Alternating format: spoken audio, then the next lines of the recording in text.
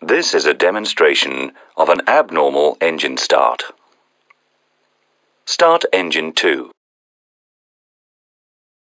Continue the start sequence. As there is no ignition, the caution is activated. The amber caution and associated checklist are displayed on the engine warning display. Read the title of the failure.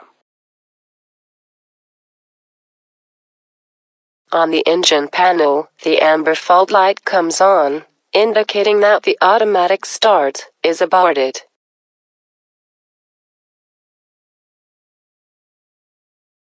Automatically the FADEC shuts off the fuel and turns off the ignition. The message, Auto Crank in Progress, is displayed on the engine warning display, indicating that the FADEC automatically performs a dry crank. At the end of the dry crank sequence, the start valve is closed. The message on the engine warning display asks you to confirm the automatic start abort.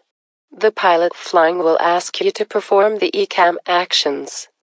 Perform ECAM action. When the engine 2 master switch is off, the message disappears on the engine warning display and the fault light is switched off. We will assume that the procedure is complete. Let's now study some other failure cases. If the EGT exceeds a certain value, a red mark is displayed at the max achieved value and stays displayed after setting the related thrust lever below limit.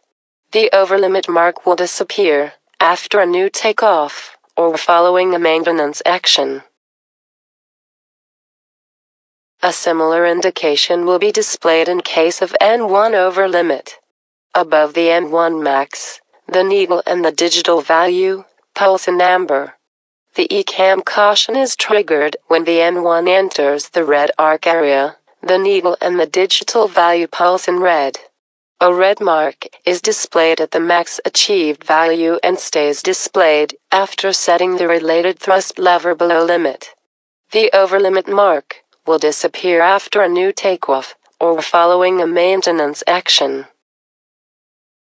If the N1 has exceeded a value greater than previously, the message will ask you to shut down the engine. When N2 exceeds a certain value, the digital value turns steady red, and a red cross appears next to it, and will stay displayed when the thrust lever is set below limit. If the N2 has exceeded a value greater than previously, the message will ask you to shut down the engine. The overlimit red cross will stay displayed even if the N2 is back to the normal range.